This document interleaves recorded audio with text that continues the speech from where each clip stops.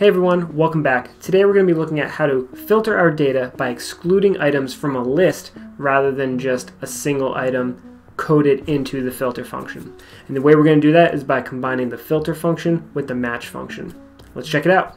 Alright, so in this example, we're going to be looking at it in a single sheet. You could totally do this across multiple sheets in a spreadsheet, but I think this will make it easier to follow. So this blue section is basically where we're going to do our work and have our final filtered list by excluding the things that we have listed in column I, which is this red section. Our master data is this in the middle, which is basically whatever big data set you have that you're working off of to filter down. So essentially we're gonna try to match these two tables, and when there's an error matching it, that's how we know it's gonna be excluded, and that's how we use the filter to work down this list. So the formula will look like this, and we can see it working here. But let's break this down real quick. So let's start with the match function. And what the match function is going to do is we're going to use it to check our master data actually on the ID column, a unique value, against the list of excluded ones. So if we do I3I and we use parameter 0 to say where it's an exact match, we're actually going to get that NA error, which is good because what it's doing is saying this first value doesn't match that. So we want to identify where everything is NA because those are the things we actually want to return. So we want to return Jay,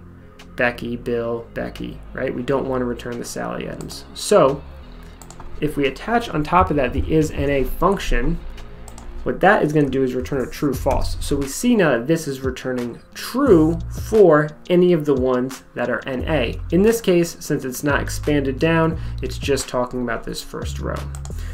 But that's important because what the filter function is doing is looking for a true false statement as the condition to know how to filter. So bringing it back to the macro, we're going to filter our master data set, which is E3 to G.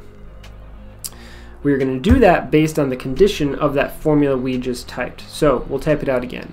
So we want to look for the things that are actually NA when we match our master data set on the ID against our excluded list where they are an exact match.